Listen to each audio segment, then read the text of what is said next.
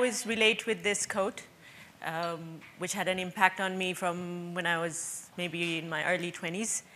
Because as a member of the 7 billion humans on this planet, I feel very strongly that it's time now, more than ever before, to reinvent how we connect to our spirit and how we connect to nature. And one way to do that is by reinventing how we teach our kids. Not just kids, as adults, we're losing touch with ourselves and the planet and the whole web of life. Every time we turn a wheel in some part of the world, it affects anyone and everyone on the other side.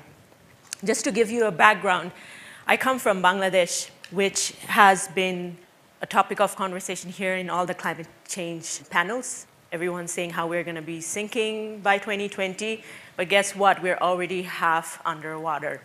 I grew up, my earliest memory is having to wade out in our living room in boats. There are cows and kettles and snakes and everything going past, chickens flying. This was really hard growing up, but it gave me the vantage point that a lot of people didn't probably have in Western world. We knew by just looking at the sky how to relate on our daily basis to everything. I come from a very conservative part of Bangladesh, and like any other South Asian countries, as you may know, girls at a very young age are prepared for the ultimate mountain, which is marriage. Just true. But something very amazing happened. It was life-altering when I was 11. My parents abandoned me. They had a long divorce battle, and then no one wanted to take custody. And for almost 9 months' time, I was kind of in the middle of nowhere, being shifted from one relative's house to another. But during this time, when I was schoolless, I was homeless, friendless, society was just not taking care of me, my family was not taking care of me. I went back to nature, and I found my strength in knowing that everything in nature was changing. And this was my first lesson that I still hold very strong to my core, that everything in this world is impermanent. Nothing, no dictators, no system, everything is impermanent. And I want to refer to another story around this age, barely 6 or 7. I didn't know how to speak English at that time, and I had these visitors that my father's office brought from Scotland, and so I'm seeing white people for the first time. And one of the officers had a little girl company, probably was the daughter, and to me she looked like a fairy, you know, and she had this ring-like thing that she was playing with. Later on, many years later, I found out it was a hula hoop. I got really excited. I wanted to play with her. I wanted to be friends with her. So when I started playing with her, an auntie, we have a lot of aunties in South Asian societies who make your decisions for you, decide your marriage and your groom, even when you're 13. So she comes out and she said, Mayader komor dulano shubha paina, which is so derogatory. I don't even know how to translate it in English, but it basically implies that a good girl shouldn't be shaking her hips. I wanted to be a good girl, and so I listened to her, and just like the hula hoop incident, you know, I was told that I shouldn't be continuing to cycle because I would lose my virginity. I was told that, you know, when you're playing badminton, I was a tomboy, and I was really into sports. So when I was playing badminton, you know, you have to focus more on how your scarves are on yourselves rather than focusing on the cork. So all these taboos, right? And so I guess I grew up in a society where I was always told what I could not do rather than what I could do.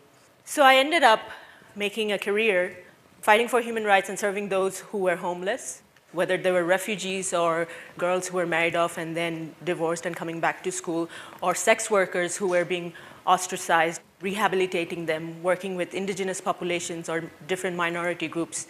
And every time I went to the remotest part of Bangladesh, I realized that the strength of the country lied in the women.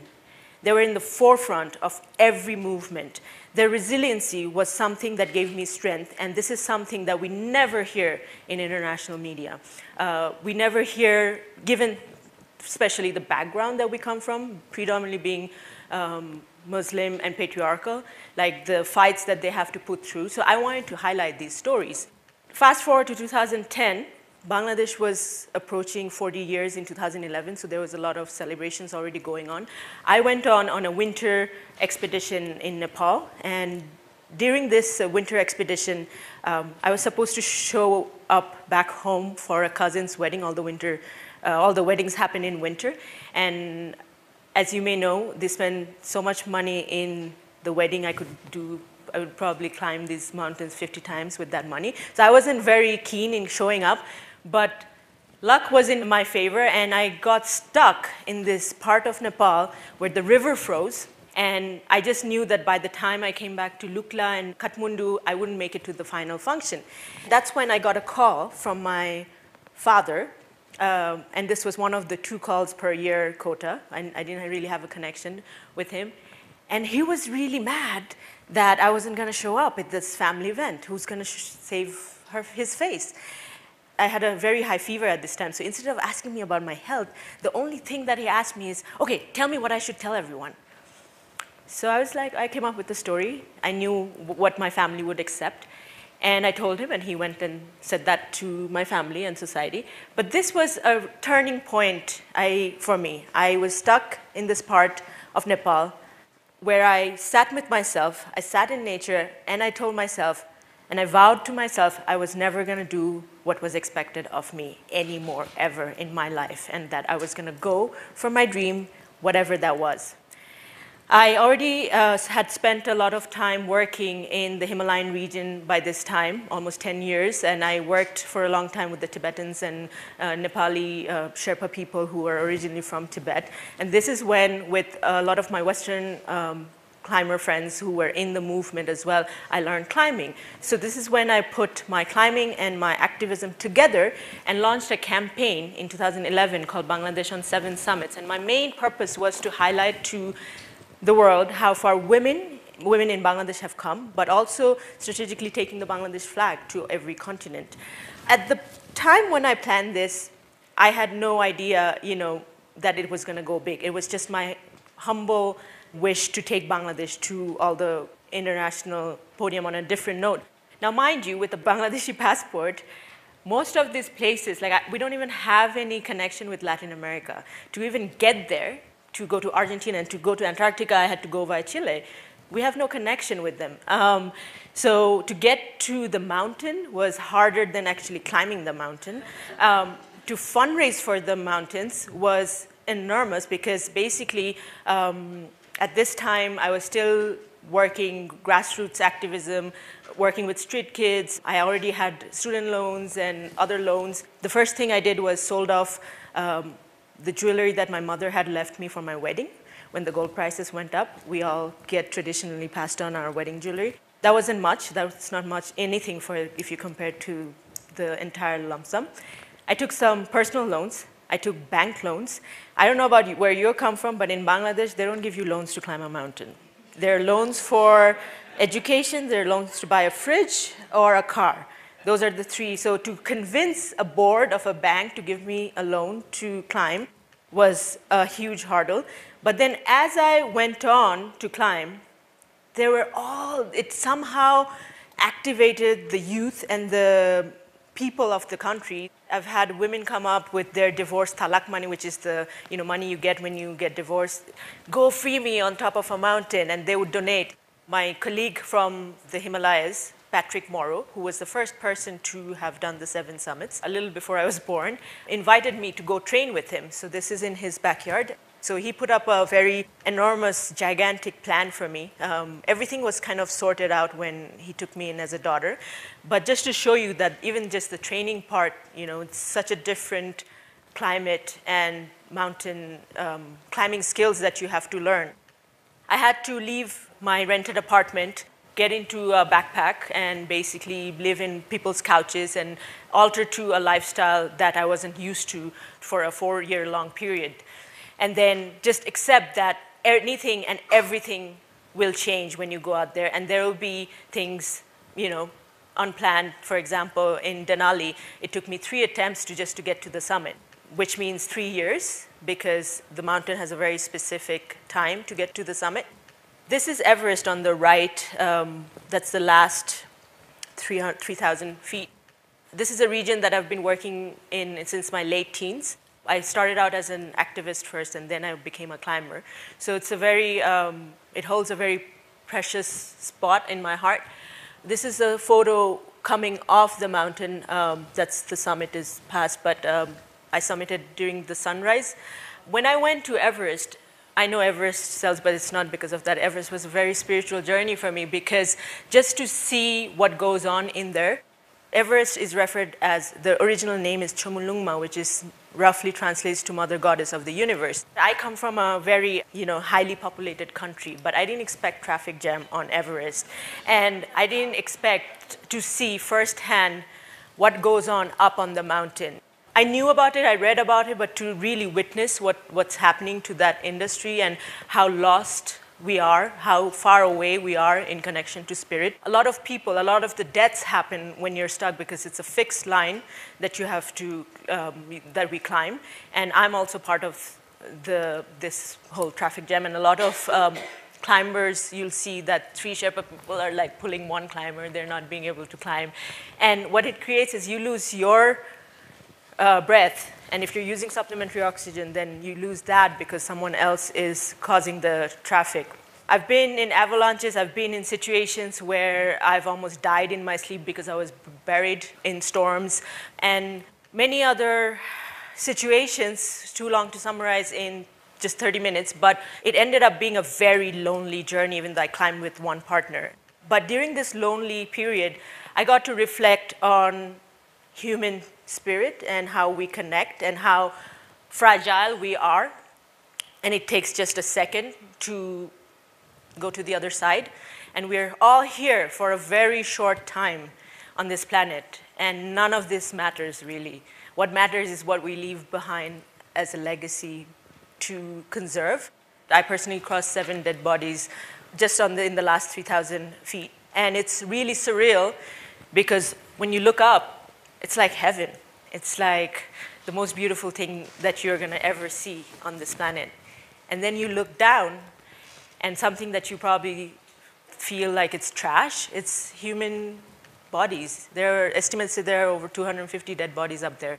Most of them headless, a lot of them headless, because when the body freezes, the neck is the most vulnerable, and it's, just cracks it. I personally lost 4 of my very good friends during these 4-year-long journeys, not necessarily for climbing, but on the mountain for different reasons. So, but I had to keep moving on and just keep going on, and because every time I hit a wall, I reminded myself that every time, if I fail the people who are waiting at home, and they were really going all out to inspire me, and there were success stories of women from all parts of the society were being highlighted. So it kind of had a huge movement back home while I was doing these climbs. A good indicator of how lonely you are is how many selfies you have taken, but none of my selfies have been on the cover yet. And then, I had to pay some prices as well. I hope you've all had breakfast by now. That's a frostbitten finger that I got in Alaska. It's my ring finger. So I have no hope of marriage anymore. That's what my relatives said. In this expedition, I was trying to save money, and I didn't do medical insurance just to save a few $100s. And so I ended up in hospital in the States with a Bangladeshi passport and thousands of dollars of bills. But 6 surgeries later, my finger is back. So end of the journey, as 7 summits finished, and now that I reflect back, this journey has given me this entire vantage point and these lessons from nature that no school or college has ever given me. These lessons need to be translated to the people at home. And I started working on a curriculum from my lessons that I learned, and I collaborated with some educators at home, abroad, and it's a curriculum set out in the outdoors, which combines meditation and mindfulness training with scientific research proving how it affects the mind, and then we take the girls back to nature and then empower them with the skills that they need to know, and also lessons from various different cultures that I came across during these 7 continental journeys. and how I found from being a very lonely person to homes in all 6 continents except Antarctica. And remember that hula hoop? Karma has it that when I was starting Kilimanjaro, my friend Meredith, who I was climbing with, she brings out this hula hoop. And I tell her this story that happened.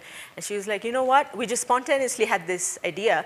And so she was like, you should take this back to the summit and just do it. And so I did it just as a fun thing. And it sort of became a trend. And I ended up taking this, by the way, this hula hoop, I can fold it. And it's only 3.5 pounds, Bangladesh flag color. And I ended up taking it to the summit, not to shake my waist. I do have a good waist now, but that wasn't my point. My point was to take back what was taken from me as a girl. I want the same for all the girls that are at home. Unfortunately, I had to climb Everest or other highest summits to prove a point. But when I came back to Bangladesh, what I didn't plan or hope for was that everyone who had ostracized me in the past, everyone who had kicked me out, were back in my life all of a sudden. And this is in the VIP section in Dhaka airport. And I was still adjusting to civilization. The government was there, not just here, but later on. So I was like, had I known this, I would have strategized to climb these mountains many moons ago. My father came back and said, you're moving in with us. I said, no, because it just didn't make sense, and I was already half hypoxic. And the other thing that happened was how many wedding proposals I got. At home, wedding proposals come in a file, how you would apply for a job here. So it comes with the biodata of the person, like a mugshot like this, and then how much he earns, who his family is, la, la, la. So my aunt was carrying all these files, and she's very proud of them. And I don't know how climbing Everest has anything to do with weddings, but I made my own biodata with that picture. So I give this to guys whenever they come. This is a cartoon in the national paper, kind of to show the struggles that you have to go through to reach a mountain from a country like Bangladesh. And here I want to just remind everyone that when we start our Everest journey, the Sherpa people and Tibetans, they read this script that's 300 years old, praying to Chomulungma, and this is an altar, Chomulungma, the mother goddess of the universe, and asking for forgiveness on behalf of all humankind to step on her, and not to, asking for her kindness so we don't get thrown off by avalanches or any of her wrath. So in the first few years that I was doing the 7 summits, I had these pilot programs going around Bangladesh and see how these lessons could help the girls. And what I realized that not only was there an interest from the girls, every time I would visit any villages, the boys would be like, what did we do? Why aren't you teaching us? So there is a demand for it. So, and then in Nepal, we tested out, and in Nepal is also a demand for it. And I guess in all the South Asian countries, there's a demand for it. So we started a foundation, like I had mentioned, to teach the girls how to find their inner mountains and empower them with the skills to go climb the mountains. And I think as adults, we too need to all go back to nature and just, really honor the spirit that lies there. Thank you so much.